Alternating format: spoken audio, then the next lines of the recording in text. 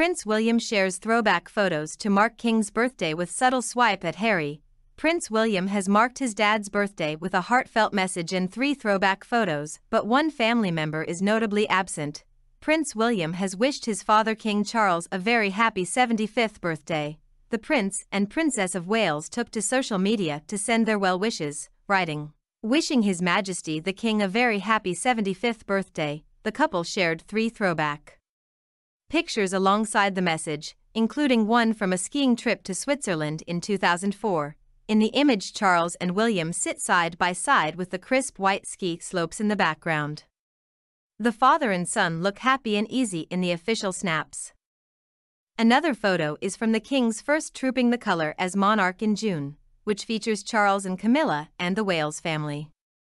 This includes William and Kate, Prince George, Princess Charlotte and Prince Louis all waving and smiling from the Buckingham Palace balcony. The final image is a recent solo picture of King Charles. All of the pictures appear to have been carefully chosen as none of them feature William's brother Prince Harry. Harry did not go to Gloucester's ski resort with his father and brother in 2004, as William went with his then-girlfriend Kate. The 39-year-old was also absent from this year's Trooping the Colour because he is no longer a senior working member of the royal family.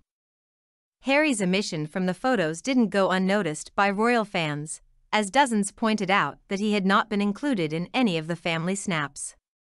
One person even responded with a picture of Charles and Harry together. Another wrote, "You ignored the little brother," crying face emoji. A third said, "4 people missing from that last picture."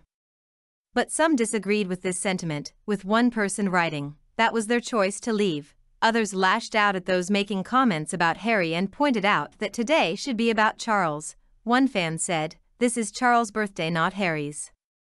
Why always must be about him?"